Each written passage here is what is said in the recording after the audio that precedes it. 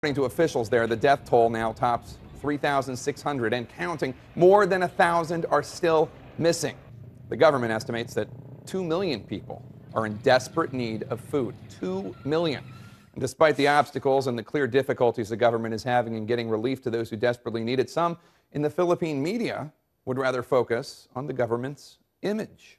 A radio host in the Philippines, who just happens to be married to the country's interior secretary, accused our own Anderson Cooper of coming on the lead and claiming he saw no presence of the Philippine government on the ground in Tacloban. Only problem is Anderson never said that.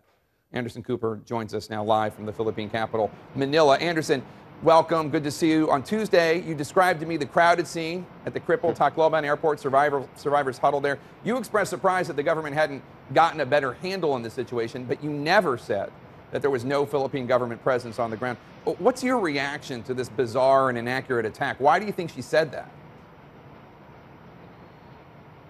I'm not really clear. I don't know who this person is. I mean, I know she's the wife of the Interior Minister, who I guess also was under the impression that I said this because he came looking for me when I was on the ground in Tacloban.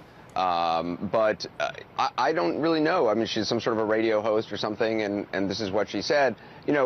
Obviously, having been on the ground there, we were reporting what we were seeing, and of course, there's plenty of Philippine military and police presence at the airport and at roadblocks. One of the things I was saying is that out in the field, even half a block away or half a mile away from the airport, where people's bodies are laying out, where families are searching for their lost loved ones, they have seen no help in, mothers who are searching for their dead kids have gotten no help in that search from rescue workers, according to all the mothers I've been talking to who are there. And I've been going back day after day after day to check in on if they've been getting any assistance to try to search for their lost children.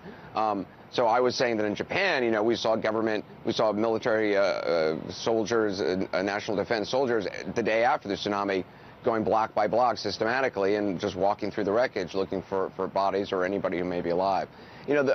I think politics are involved with this. I think, the federal government is concerned about criticism they might be getting. Local authorities are pointing fingers at the federal government is pointing fingers at local authorities. The bottom line, the only thing that matters, this is all just kind of a bizarre sideshow. The only thing that matters is what's happening on the ground, and is aid getting to people who need it most. And clearly there have been big delays, big lack of organization on the part of the Philippine government on the ground there. That is starting to get better. There's starting to be more food distribution by the World Food Program and others, but it's certainly been far too long. And time is the enemy of people when you're desperate for water and desperate for food and medical attention. And Anderson, regardless of what their government may or may not be doing, you've seen some incredible resilience from the people of the Philippines. Tell us about that. Yeah. I just keep thinking about this, and I can't stop thinking.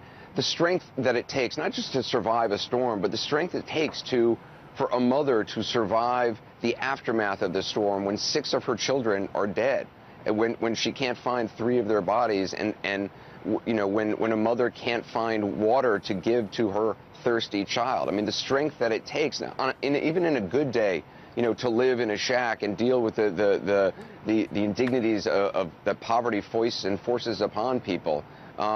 The people in the Philippines are incredibly dignified, and in the face of very little help all this past week, they have been standing tall with humor.